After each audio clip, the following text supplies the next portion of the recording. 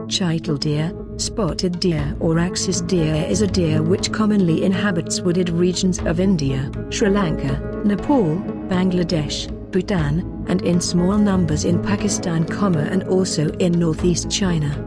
The chital goes by various names in India. It is the most common deer species in Indian forests. Axis deer most commonly occur in herds of 10 to 50 individuals of both sexes.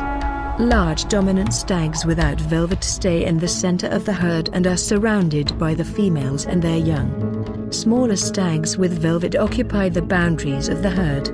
Chital stags pay close attention when a stag of equal size to them enters their group. They will follow, graze with and display to the newcomer.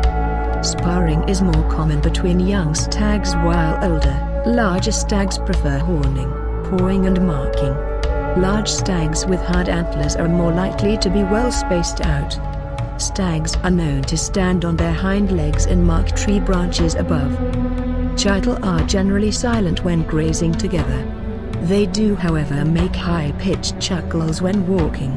When grazing, chital do a courtesy posture when they pass each other. The bellow of a chital stag exists in a primitive state of development compared to other deer like the red deer or elk.